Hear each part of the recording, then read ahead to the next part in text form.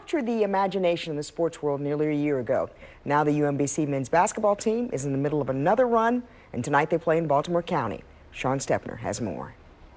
The darlings of March are trying to put things together in January.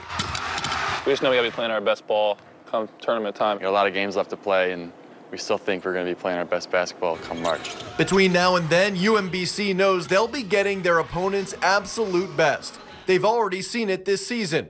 Everyone wants a piece of the team who last year became the first 16 seed to beat a 1 seed in NCAA tournament history when the Retrievers dismantled Virginia. They want what we have, and that's to go to the tournament and make some noise in the tournament. So we're definitely getting everyone's best shot. We can definitely feel that in the games. It says a lot about, where our program's at right now.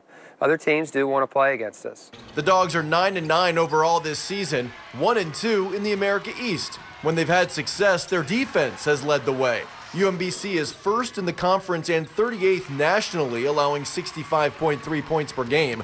They're 10th in the country with 153 total steals. Right now, clearly, this team, their identity is on the defensive end. We've got to continue to improve on offense. Defense can keep you in games. Tonight, the Retrievers host 5-12 Binghamton at 7 p.m.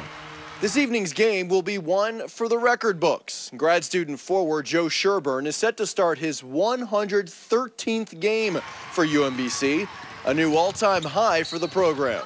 I'm just glad I've been able to contribute in whatever way I could every game. I know what I bring to the team. Even if I'm not scoring a lot of points, I think I keep a lot of things together, help keep things organized. He's the guy that you can count on. He's the reliable player, and he's gotten better every year. In Catonsville, Sean Stepner, WMAR 2 News.